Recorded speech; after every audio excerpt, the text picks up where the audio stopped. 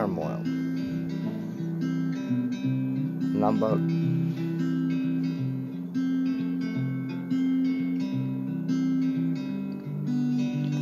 My thoughts spill onto the page. Not a single word's been written, just spots where tears have stained.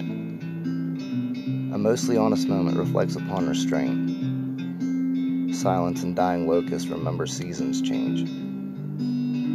Thoughts pirouette into personal disdain. Unraveling psychosis at times resembles rage. Distortions of reality, I stand between two planes. And sometimes, for a moment, just a moment, I kind of feel in place. The miscarriage of innocence replicates abortion. Divert attention from torture and go along with the coercion. Clip the wings of the bird, then do what you must to adjust and endorse it. It's the beat of the day, and percussion's your forte.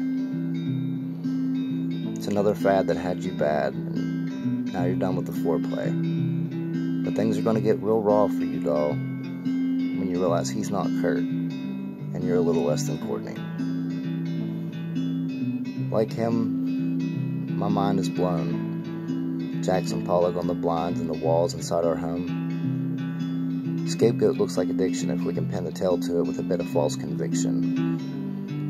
No one has to know, as long as we can lie and be perceived as the donkey and the story stays persistent. I see no real reason to claim personal responsibility for anything, and you're wrong if you think different.